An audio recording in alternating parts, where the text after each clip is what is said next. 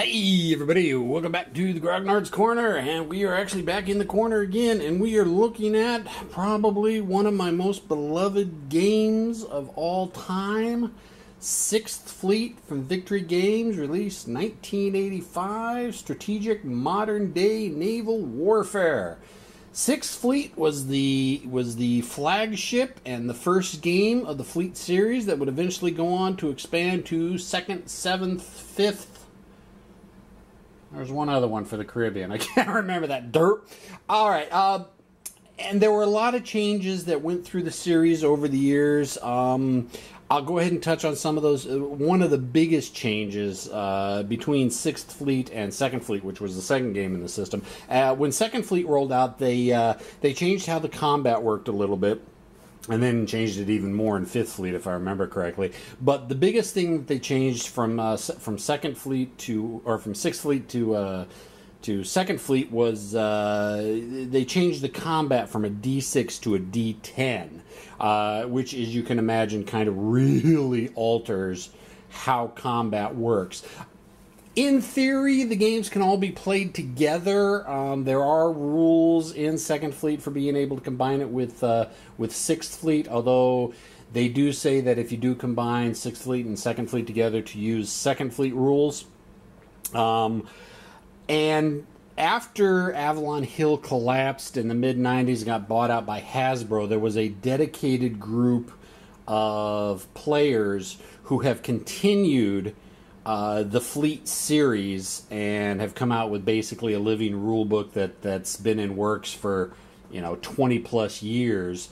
They've come out with several different expansions for it. They've modified it. They've updated it for new ship classes that have come out over the years. They brought out new scenarios. There is and it pains me to say this, there's a Yahoo group, because for some reason they still like using Yahoo, that is this collected group of players that are updating, and you can find the living rulebook, and I had a copy of it at one point, and I wished for the life of me I could remember what the name of the Yahoo group is, or what the name of the new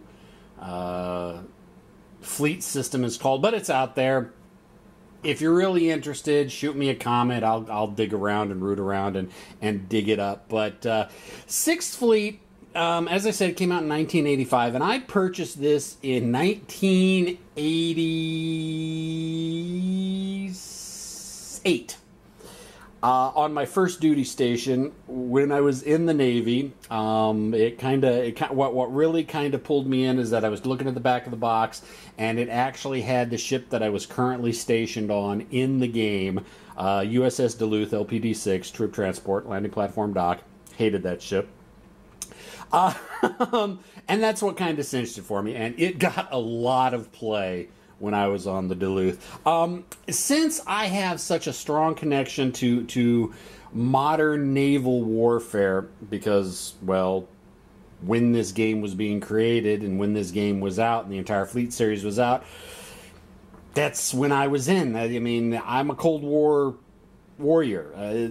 This is the stuff I did on a day-to-day basis, so I will try to limit any off-topic discussions and rants I may go on, because honestly, anybody who knows me or sat down and had a beer with me and asked me about my Navy days knows that I can go on for hours and hours and hours and hours about my stories. All sailors can. It's one of our great defining points. I'll try to keep that to a minimum and just kind of keep focused on the gameplay. This is not going to be a how it's played video. This is just going to be a straight up play video, so I'm not really going to go into a lot of the rules and everything. I've kind of been finding, as I've been doing the Let's Play videos or the how it plays videos, I kind of lose something in the translation because I'm trying to focus on playing the game while explaining the rules, and I will miss some of the rules, and I'll miss some out on gameplay because I'm trying to pay attention to two different things. I'm not going to do that for this one. This is just going to be a straight up play. This video I will go a little bit over how some of the mechanics work, but in the videos to come, when I'm actually playing the game, don't expect a lot of rules to be covered at that point.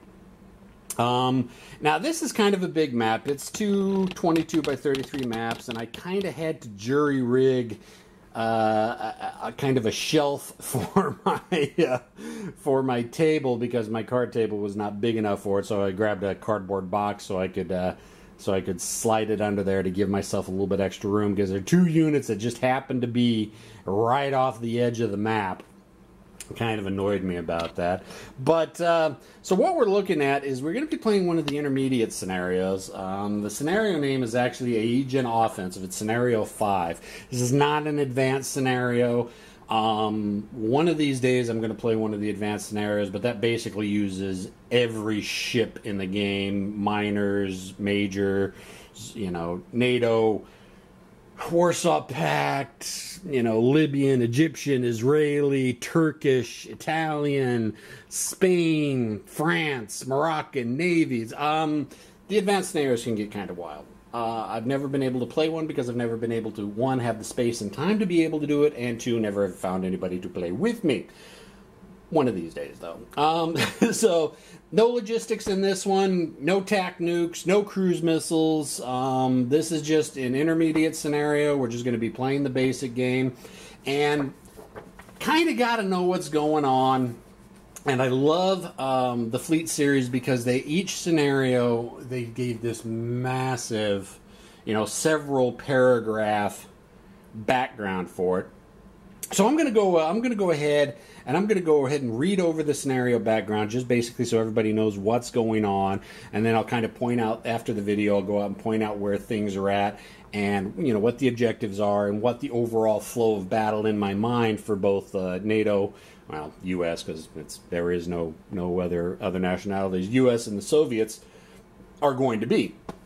So if you don't like background information and don't really want to hear me ramble on, you may want to skip ahead a few minutes. I may go in after I've got the video edited and put in exactly how far to skip ahead. I may not. We may see. Now you got to remember this is 1985, so just keep that in mind. Okay, and I may go ahead and take the camera and shift it around and kind of point and focus on things. Basically, a regiment of the Soviets' 105th Guards Airborne Division has seized the island of Lemnos at the southern entrance of the Turkish Straits in the Aegean Sea. Fearing Soviet domination over the rest of the Aegean, National Security Council has ordered Com-6 Fleet to establish a strong U.S. naval presence there immediately. In addition, the major airfield on Lemnos is to be destroyed by combined air, missile, and gunfire attacks in order to deny its use by Soviet aircraft. Now, Lemnos, I'm not sure you're going to be able to see it. I'll focus in on it later. It's this little island right here. And as you can tell, it is definitely right outside the Turkish Straits. Currently, Com-6 Fleet has only meager forces in the central and eastern Mediterranean. The frigates Stark and Thatch returning to Naples after escorting a tanker to Israel, and the attack submarine Baltimore and Drum. Okay, so basically right here we've got the Stark and the Thatch. And I got I think that's the Drum right there, and the Baltimore down there. So that's the only NATO presence in the western or eastern Mediterranean. And they're probably going to get blowed up very, very quickly. We'll get into that later. In the Western Med, shift it over to the Western Med, Com-6 Fleet has readied task groups 60.2 and 60.4 for an eastward move into the Aegean. Task Group 60.2 currently replenishes in Naples, consisting of the aircraft carrier Nimitz, the cruiser Texas in California, and the destroyers Barney, Mahan, and Comte de Grasse.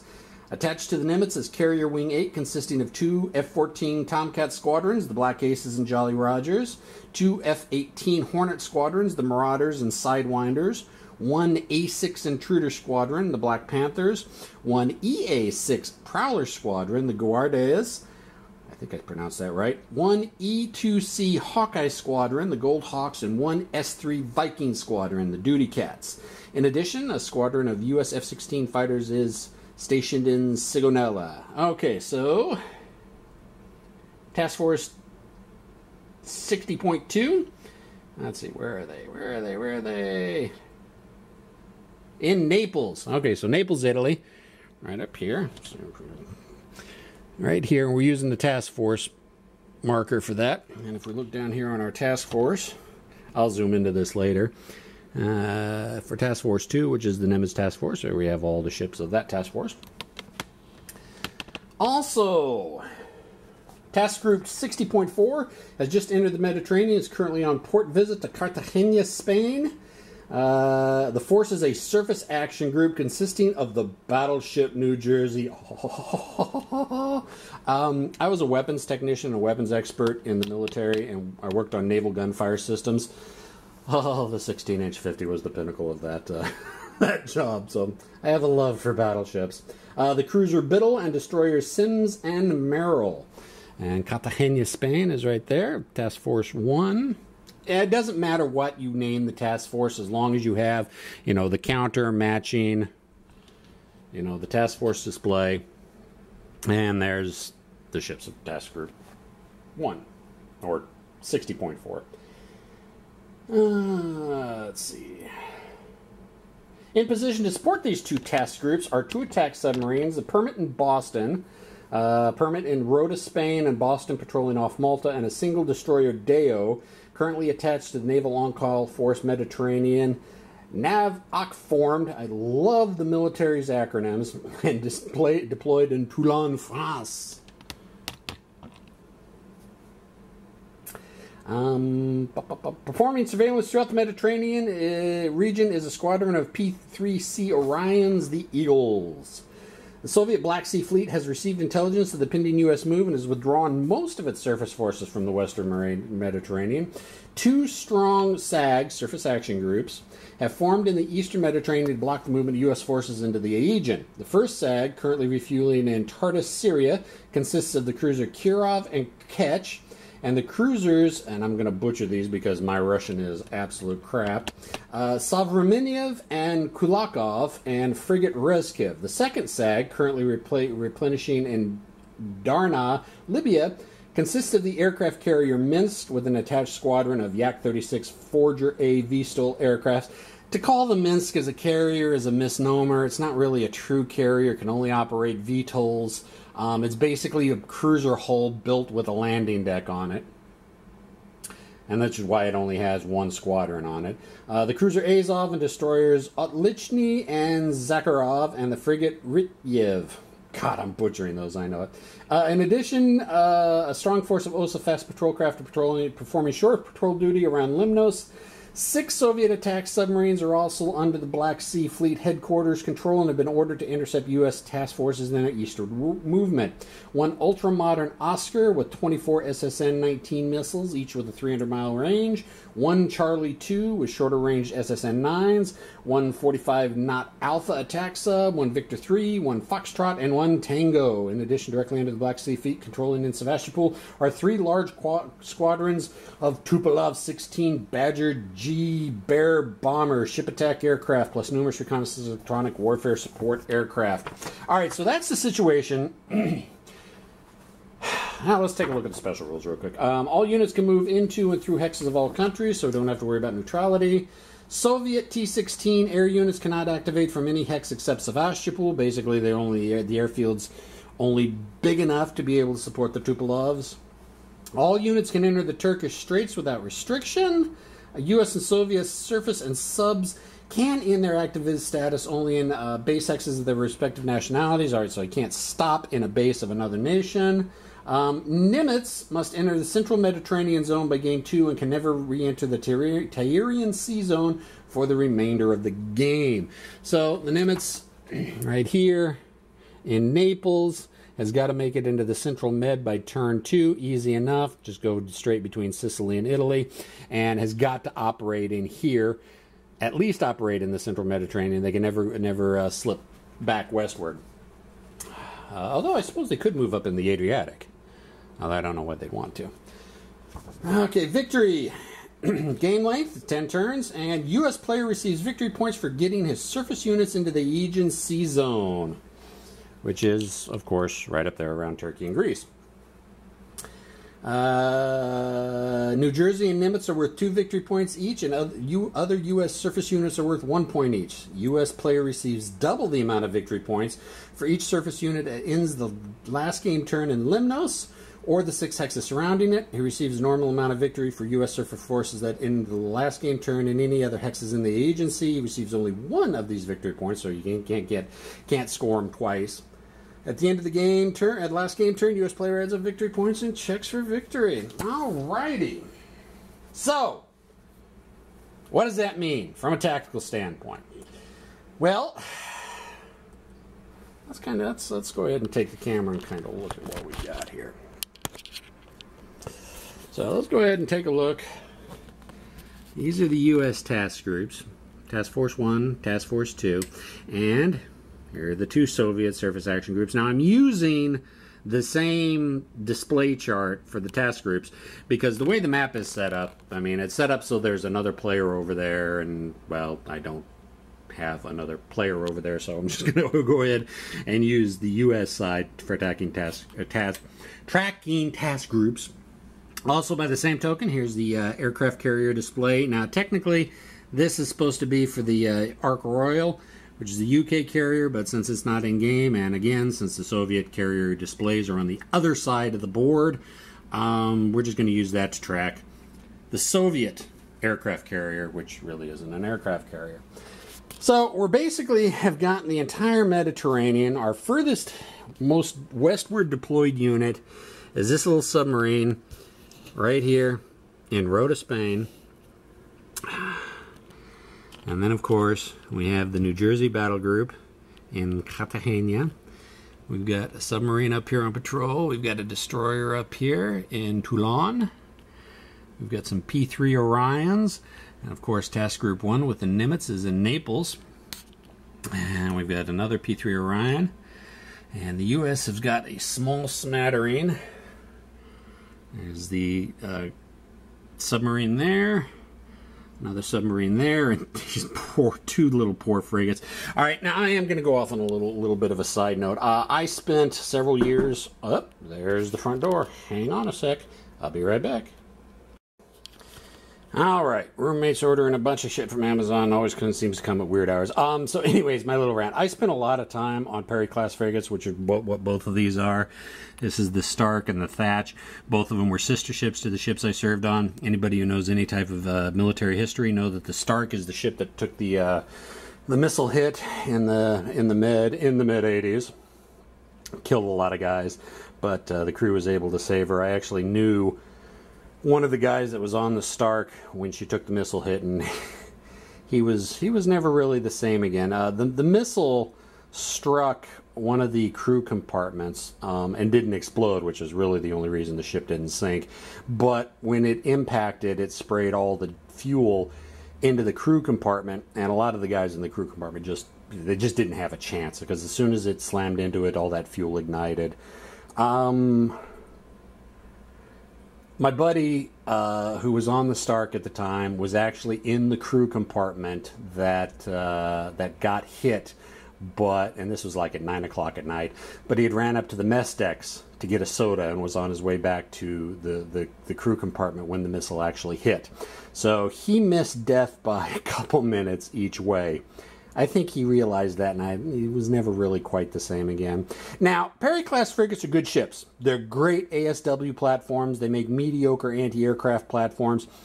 2 of them, however, surrounded by a main SAG and several submarines and all these naval assets up here in the Crimea.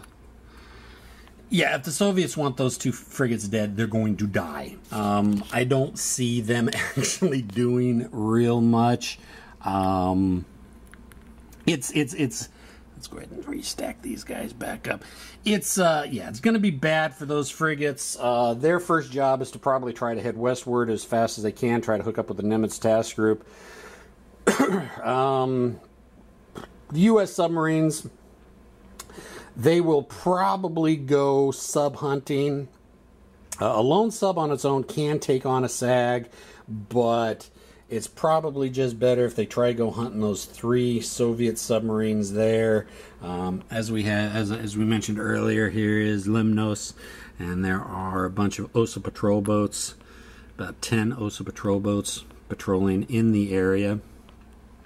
They will part of me is thinking maybe I should just say screw it, send those frigates up there to take out those OSAs, but I've dealt with OSAs before, and those OSAs can probably put a serious hurt on those frigates, so I think the best shot with my frigates is really try to hook them up with the Nimitz. I'll be real surprised if they can make it.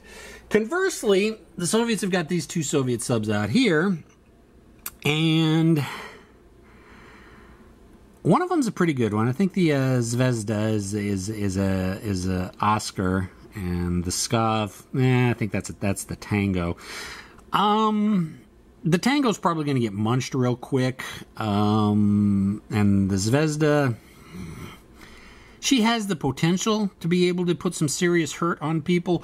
Those 2 submarines are probably also sacrificial lambs. I don't know if I'm gonna. They could probably both gang up on the New Jersey battle group coming out of Naples, or not Naples, Cartagena. Or they could, go after that U.S. sub and maybe that U.S. destroyer before she hooks up with somebody. So yeah, the U.S. have got 2 sacrificial lambs out here in those two frigates, and the Soviets have got a couple sacrificial lambs here in those 2 submarines. Although I think the submarines have the potential to do more damage. As far as the 2 task groups go, so you got one of the Soviet task groups here and the other one here. Since the Soviets basically have to keep the U.S. out of the Aegean Sea Zone, both of them are probably just going to go ahead and collapse to the Aegean Sea Zone, maybe form a barrier, and just start popping missiles away. I mean, they're on defense, so their onus is, just shoot and kill as much as they can. From the air war perspective, NATO's got the advantage in fighters. I mean, really, the only thing that the Soviets really have from fighters is the Yaks, if you want to call those fighters, on the Minsk. I mean, pretty much everything up at the Crimea are all Tupolev bombers. So I think the U.S. has 4 squadrons that they could put on intercept, but the Soviets have just got a lot of Tupolevs up there, and it's going to be interesting to see how the air war develops. Of course, since the U.S. has the fighter superiority, establish air superiority, knock out anything that flies. Standard Soviets attack is with the Tupolevs is just going to be bum rush everything they can and just pour as many missiles into a battle group as they can to try to sink as much as they can. Submarines are going to be harassing, and the battle group is going to be screening. So that's basically that's how I'm seeing it form up. I will probably keep the Nimitz battle group in the Central Med for a while. I won't push them into the Aegean until later in the game when I've got more, if I get more naval and air dominance. The battleship New Jersey, she's going to just be straight beelining it for Lemnos. There's no doubt about it. She's the battleship. Her big guns, range of 1 hex. She's gonna go in there and do what she needs to do, and that's shell the crap out of something. Yeah, I think that's what the situation is. I think that's how we're going to look at it. I'm going to go ahead and get the stand back over here and go into a little bit of mechanics of how the game works for people who don't know exactly how the game runs. For the most part, the game is broken down into a strategic air phase, which is you take your air units, and that's when you put your air units on intercept missions, on cap missions, on recon missions, and things like that. Now, not all aircraft are capable of conducting, or will you want them to have them conduct strategic air missions. Sometimes you want to save them just for direct attacks, like with the Tupolev bombers, the attack bombers. I'm not going to want to put them on a strategic air mission. I'm going to use them to attack. But with the strategic air segment, normally both sides do their air placement simultaneously and out of sight of each other. Since I'm playing against myself, I'm going to have to come up with a little different of a mechanic for that, what I'll probably do is just roll initiative and, you know, place units alternating back and forth. And basically you've got this little chart right over here, which has got all the different sea zones in it. And this is where you place your strategic. So, you know, if you've got, and if you want to do, you know, like reconnaissance in the central med, you'll take one of your units and you put it in, you know, recon. And depending on what the movement of the air unit is, and we'll go ahead and take a look at this, yeah, although probably taking a look at this yak is probably a bad idea because it contrasts so much with my skin. Let's grab one of the U.S. air units. All right, so the number in the upper right hand, this is a A6 attack aircraft. Number in the upper left-hand corner?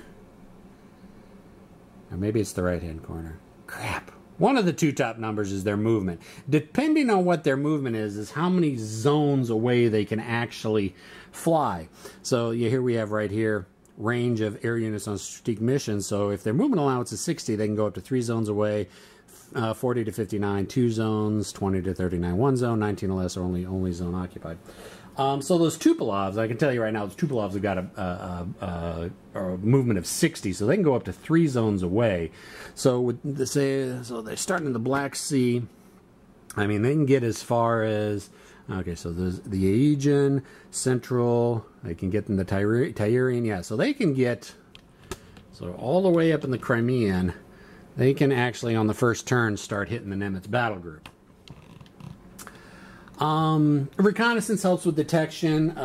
You need to know where the enemy is before you can really start shooting at them, and that's where detection comes into play. There is kind of a limited fog of war. You know kind of where the enemy units are just by where they're on the where they are on the map, but you don't know where exactly until you've detected them. There's mechanics for that, and you get air units on strategic recon. You can place detected markers. If a unit shoots you, place detected markers. If they're in your range, your limited or extended range, which is 1 or 2 hexes, you can detect them. So it's kind of a cat and mouse initially while you're trying to find where the opponent is, because once you get that detection marker on them, you know, you can usually get a first strike in. The cool thing is that there are three turns in a day, so AM, PM, and night, or morning, evening, and night, however you want to say it. During the night turn, all the detection markers are removed, so you kind of lose track of where everybody. I mean, it's like, all right, you know where they kind of are, but you don't know exactly where they are, and you need to know exactly where they are so you can vector in airstrikes and missile strikes and all that other good stuff. So that's kind of the strategic air phase. Then you have the activation phase. There are 3 phases in the activation phase, and each phase you roll initiative to see who goes first. And you can choose one group of units to activate. Now, the groups of units are surface ships, submarines, and air. So say on your first activation, as with NATO, NATO wins initiative. All right, I want all my air units to go. So you'll do everything with the air units. Then it'll flip over to your opponent's turn. Your opponent decides, well, all right, I want to do everything with my submarines. So he'll do all his movement and attack with submarines. Then it'll go on to the second activation phase.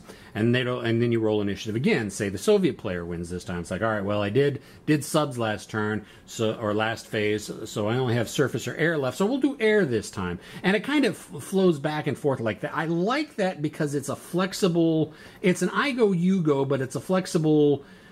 You don't know exactly which group of units are going to be going next any one time, and you don't know if you're going to get back-to-back initiative rolls. So it gives more of a fog of war rather than a set U.S. air move, NATO, Soviet air move, U.S. air attack, Soviet air attack. You know, it breaks that up into more of a command and control and a fog of war, which I really like. Anything that breaks up a normal turn sequence by adding in something that kind of mixes things up is just absolutely wonderful in my book.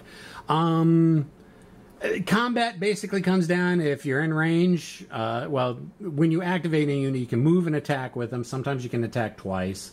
Most attacks, surface-to-surface missiles. Let's go ahead and grab one of these guys here. So here we have the Biddle. Now the numbers in the upper right-hand corner Okay, so first of all, we'll just go over the counter numbers. 4 is movement, 3 is defense, 5 is missile range, 8 is missile attack. That is anti-submarine warfare, local anti-aircraft, area anti-aircraft, and the 1 is naval gunfire. You don't see a lot of naval gunfire. So basically, you add up the factors. So this has 8 missile factors at a range of 5, and you add them all up for whatever stack is attacking with. And you can do it stack by a stack at a time, and whatever the target is. And then there's a procedure where the defender gets to arrange his ships however he wants, because ships further down the line get to protect the ships that are above them. And this kind of represents the task forces of screening ships around the more important ships. Of course, you know, like with the Nimitz, your Nimitz is going to be at the very bottom with all the other ships protecting her. And this comes into play because how you add up the area fire and local the area anti-aircraft and local anti-aircraft to get your defensive value. I'm not going to get too deep into it because it gets kind of confusing. But basically what you do is you look on your combat results table for how much defense the missile strike is worth.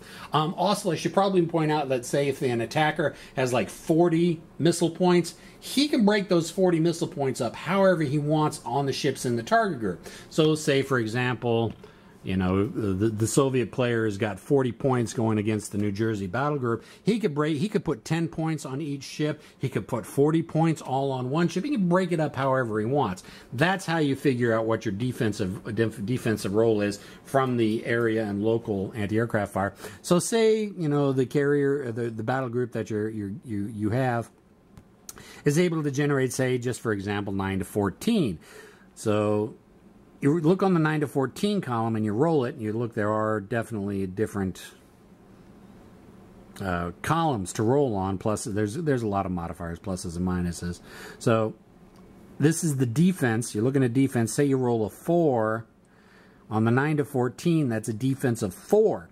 Now that is the group's defensive value. You will use that as a modifier when as a negative modifier when the attacker rolls against each one of your ships. So say, for example, we got that 4 as the defensive fire, and say we go with the example I was talking about earlier where, you know, the Soviets had 40 points, so we're putting 10 to each one of them. So each of one of the attacks would be on the 9 to 4 column, but it would be at a -4 for the defensive fire on the dice roll. So if they rolled a 6, it would actually be a 2, which would be 2 points of damage. And you take that, you compare that to the target's defense. If it's less than half, there's no damage. If it's equal to or greater than half the defense of the ship, it's damaged. And if it's greater than the ship's defense, it's destroyed. So let's take a look at the Jersey again. Say the Jersey was the target, and it got a 2 hit on it. Well, if we take a look at it, its defense is 8. So 2 is less than half, so there'd be no damage to it. Now, if for some reason she did get damaged, we'd flip her over, and if you notice, her numbers go down a little bit.